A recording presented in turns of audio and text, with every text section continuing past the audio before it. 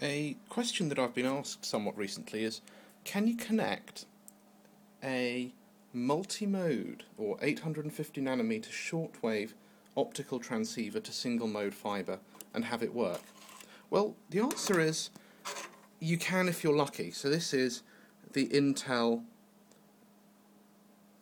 TX31115D, which is an 850 nanometer transceiver, and it's multi-mode, and you can actually see the color code.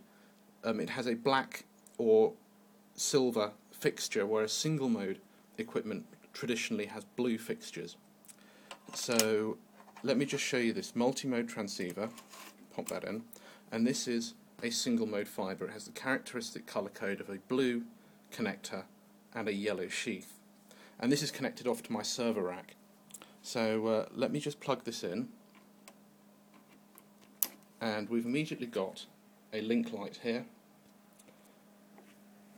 and if I just show you, come to the computer, with a bit of luck I will be able to refresh my Explorer and up will come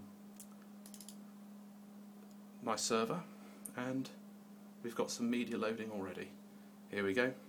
The video is now playing and it's streaming from my server using 850 nanometer over single mode fibre, and it works fine. However, I should just stress that it's not reliable in terms of unselected equipment. It just so happens that the particular transceivers I've got work. I tried it with another pair of exactly the same transceivers, the Intel transceivers, and it did not work. I got about 20 to 25% packet loss. The link came up, but the packet loss was unacceptable.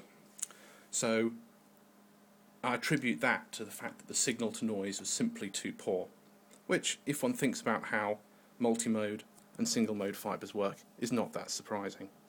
So there you go. You can, if you're lucky, connect multi-mode transceivers with single mode fibre over a reasonably short distance. This is about 20 meters, and it's working acceptably.